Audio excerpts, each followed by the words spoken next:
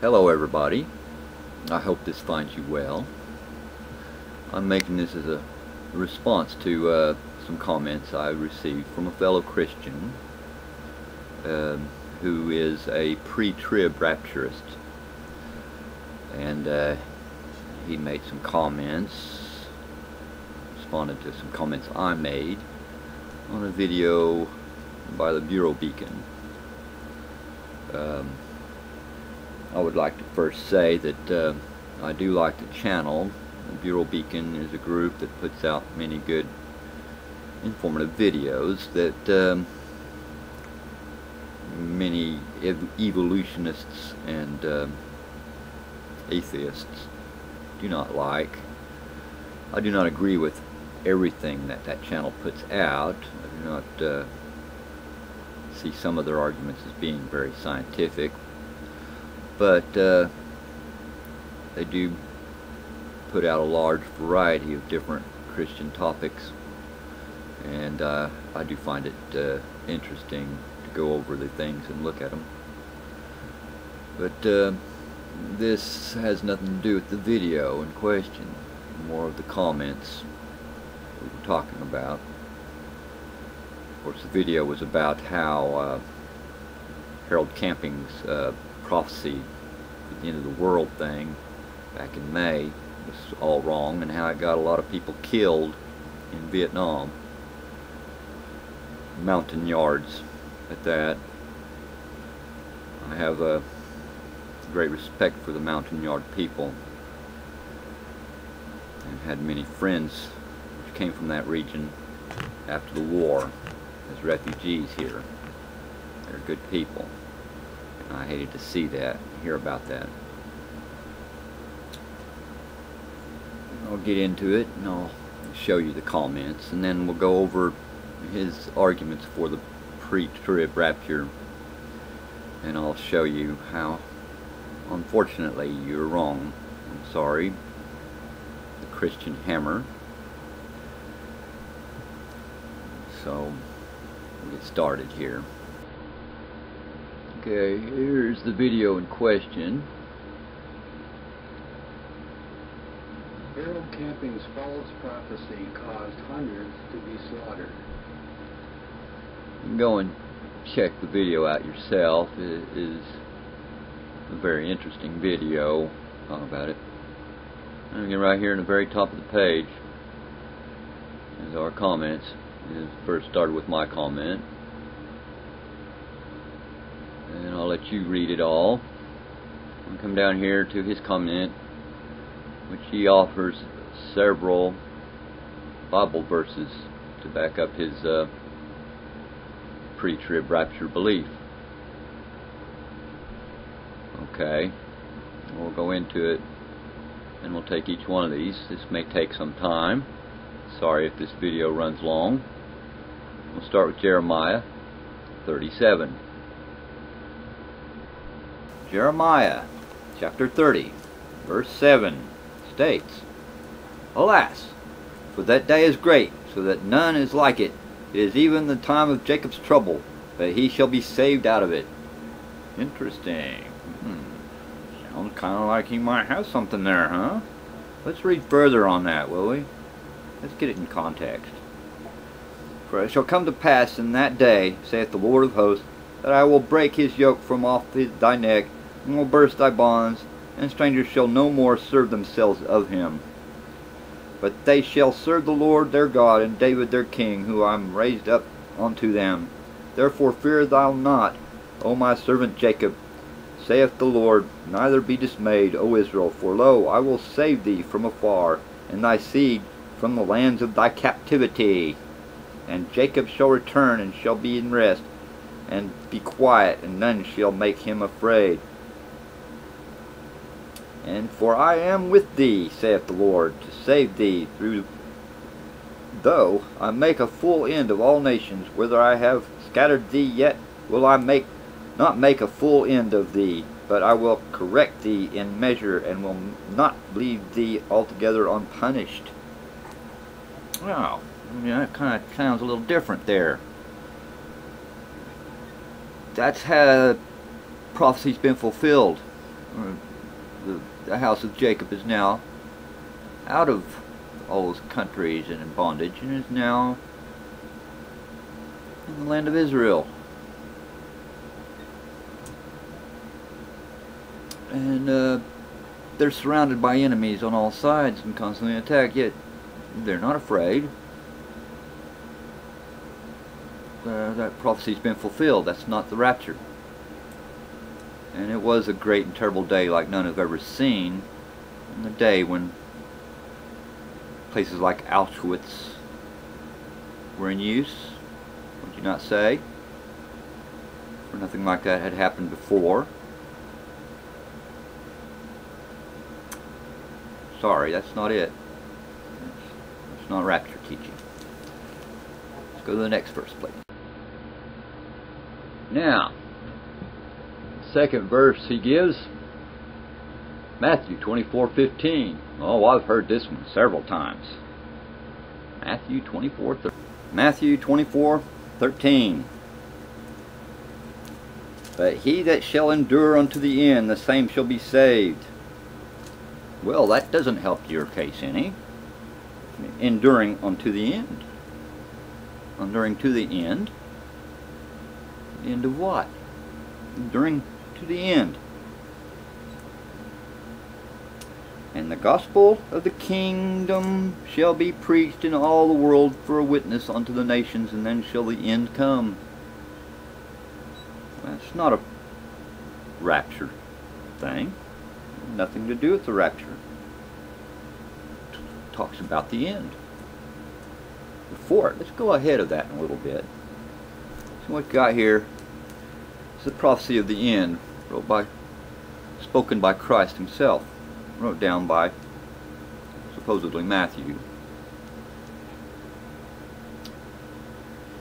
And it's when they're asking, when will all these things come to be? When will be the end of all these things?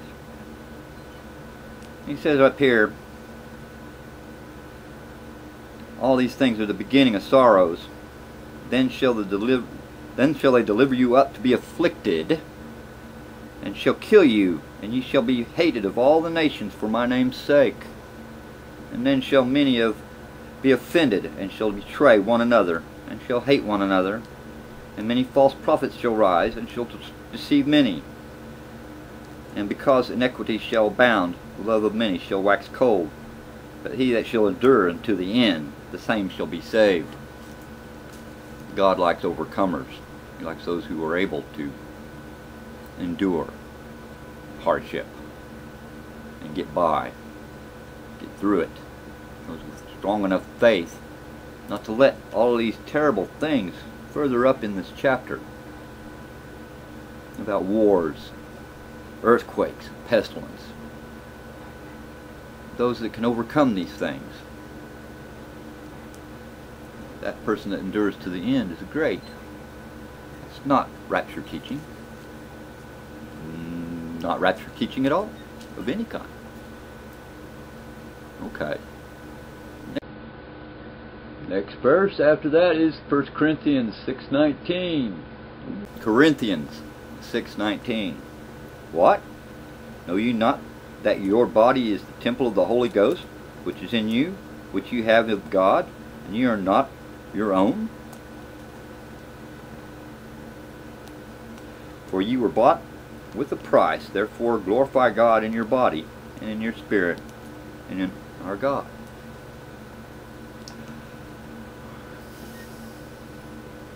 That has nothing to do with the rapture. It just tells you that Christ paid the price for your sins. That's not rapture. Nothing to do with the rapture either. He then now goes Matthew 25:31 through 46. Okay. Matthew 25:31 through 36. Matthew 25:31 through 36. When the Son of Man shall come in his glory, and all the holy angels with him. Then shall he sit upon the throne of his glory, and before him shall be gathered all nations, and he shall separate them from one from another, as a sheep divided his sheep from the goats. And he shall set the sheep at his right hand, and the goats at his left. And then shall the king say unto them on his right hand, Come ye blessed of my Father, inherit the kingdom prepared for your foundation of the world. Now, that's after Christ returns and establishes his kingdom on earth. There's no rapture in that. No one's...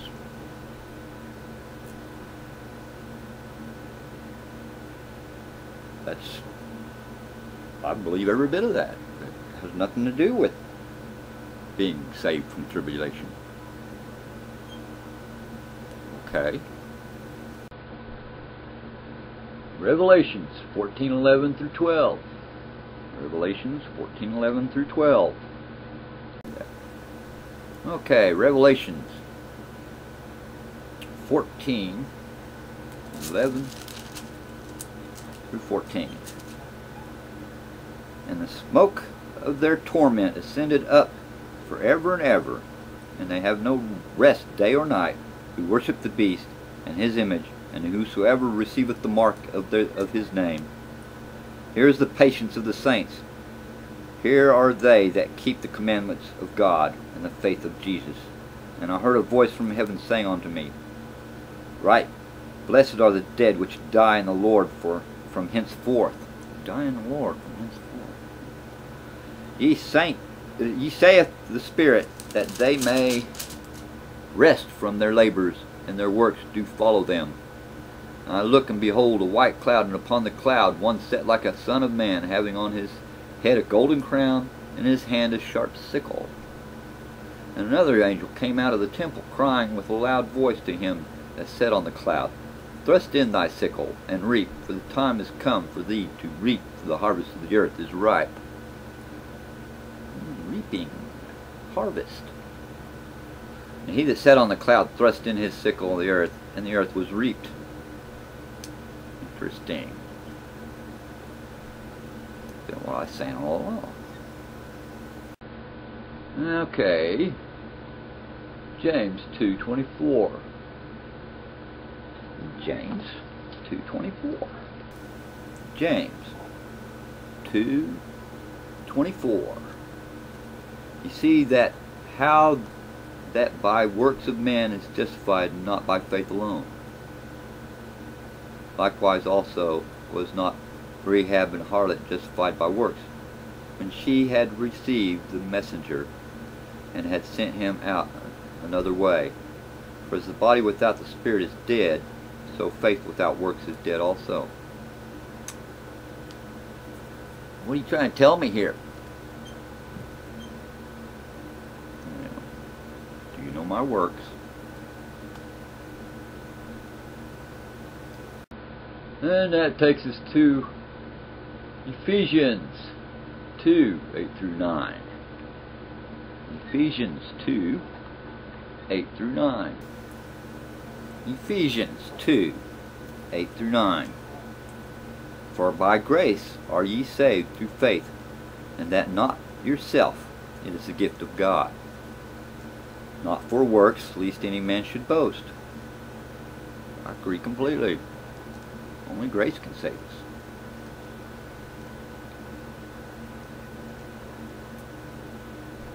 So, what's that got to do with the rapture? And the last, Titus 3:5. Titus, chapter 3, verse 5. Not by works of righteousness which we have done, but according to the mercy he saves us, by the washing of regeneration and renewing of the Holy Ghost. Yes, he does. Every day. None of that has anything to do with being raptured. I do not know where you're getting a pre-trib rapture from any of those verses.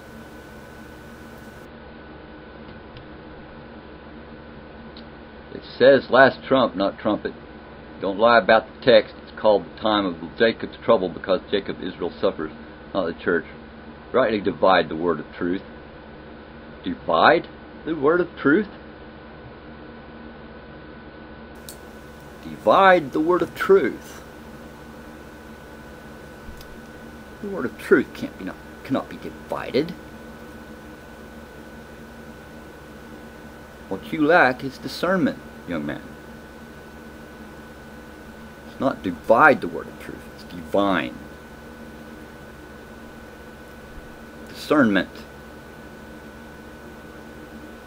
Someone has taken you and taken all these verses out of context and wrapped them all up in a nice neat package to sell you something which is not in the Bible.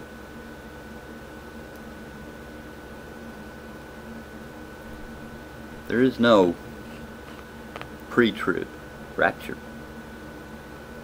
In fact, the tribulation is there to test you, to see what you're made of. Are you worthy of the kingdom of God?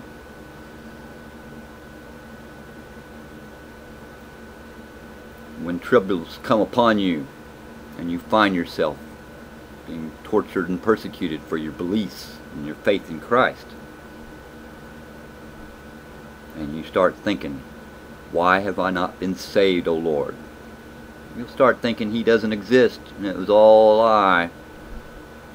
And then you'll turn on your Christian brothers and sisters and turn them in to be free of the torment, because you thought God was going to save you from it.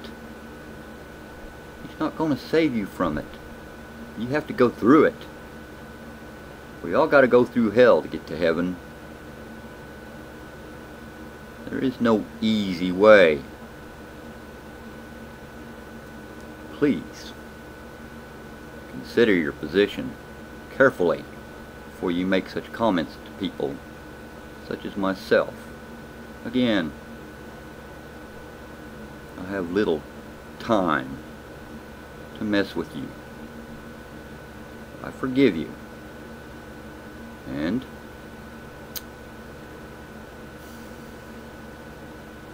I bless you in the name of the Father, Son, and Holy Spirit, that you might learn to discern. And I know that's really hard these days with all the crap we have to put up with. Stay in the moment. The past is but memory, and the future is only imagination. And when we get to the future, we will find God still there, as He is now, as He was in our memories. And I hope this helps some of you. And you have the right to disagree with me if you wish. But before you do, please do more research and don't just take some pastor's word for it,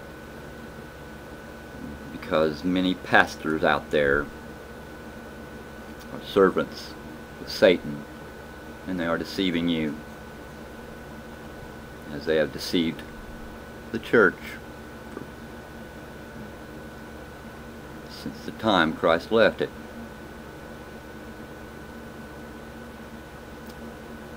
If it's not in the Word, it's not from God. Test all things. And peace, love, and understanding be with you all. Have a good day.